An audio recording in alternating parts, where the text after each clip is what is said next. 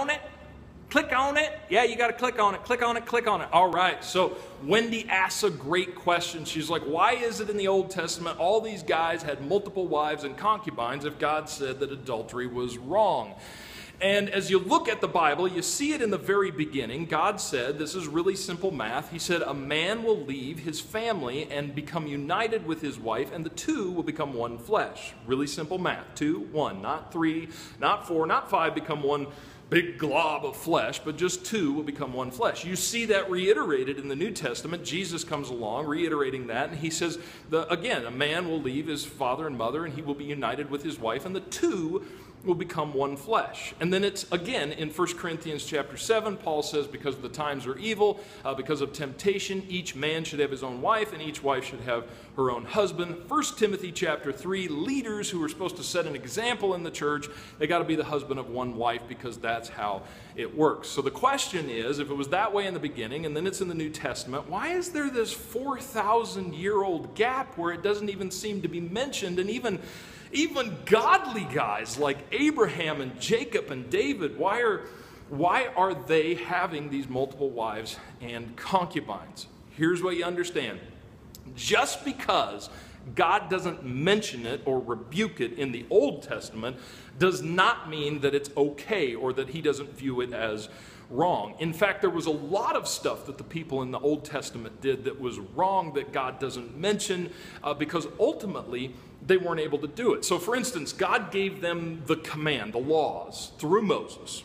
And you look at all those laws and you're like, man, there's a lot of stuff in there to obey. That must have been really hard. Yeah, it was really hard. In fact, it was so hard that they didn't do it, right? Immediately, they began to just miss big chunks of the law, the stuff that God had actually given them. In fact, there's this king named Josiah, who was about 1,000 years after Moses, who not only were they not obeying the law, they didn't even know where it was. And one day they were digging around in the temple and are like, look what we found. And it's just like, oh, that's God's law. Like, we should obey that. They didn't even know where it was.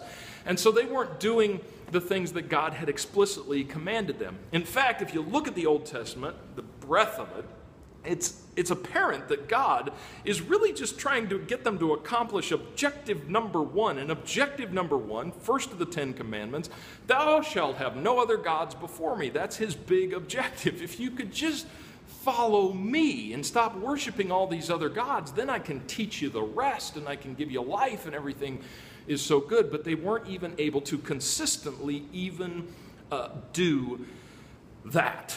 And so there's a lot of stuff in the Old Testament that they're not obeying, and I think it becomes apparent as you look at the Old Testament, God's really just kind of picking his battles. It's kind of like this. If you were a teacher down in Woodhaven and Flat Rock, and you had great students, and you had a bunch of objectives, 100 different things that you're trying to like get into kids' heads and stuff like that, that's great. And then all of a sudden one day you go and take a job at inner city Detroit.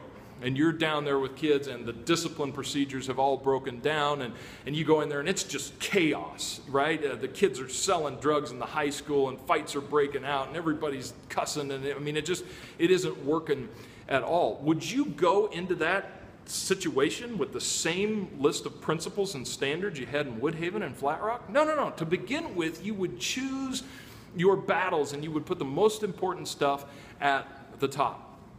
It's obvious in the Old Testament that it was a hot mess, and that's why Jesus was so important, because he came to the earth, he died on a cross, he gave us, for those who believe in him, the forgiveness of sins, and he said, hey, I want to change you from the inside out right here, and because of that, he gives us his spirit and his strength and his power from the inside out, and because of that, followers of Jesus now in the new covenant or the new contract, we're able to actually do things that people in the Old Testament wouldn't even have dreamed of being capable of doing.